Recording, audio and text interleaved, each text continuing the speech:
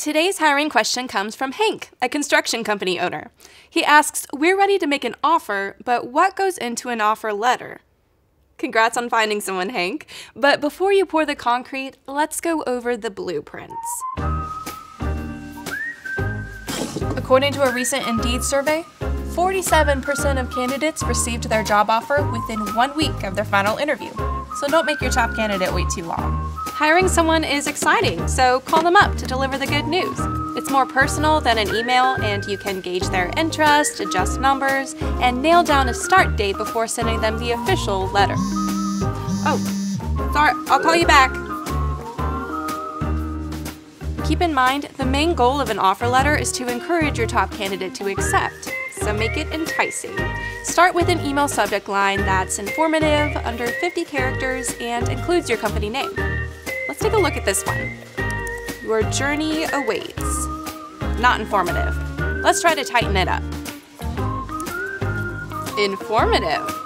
Now, in the opening line of the letter, address them by name, congratulate them, and be enthusiastic. You can make your opening line as formal. Congratulations from Hank's Houses. We're happy to offer you the position of project manager. Or casual, as you like, depending on your company. And now for the nuts and bolts of your letter. Always include the job title, start date, office location, salary, and benefits. You want to give candidates enough information to accept or decline your offer, so help them along by attaching a few important documents, such as company policies, benefits info, and compensation structure.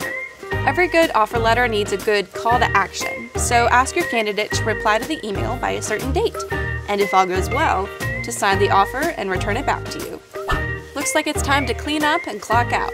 And that's okay because you've got all the tools you need to write a compelling offer letter. But first you have to post a job. When you're ready, go to Indeed.com/hire and get your top candidates to go from our job site to yours. And be excited.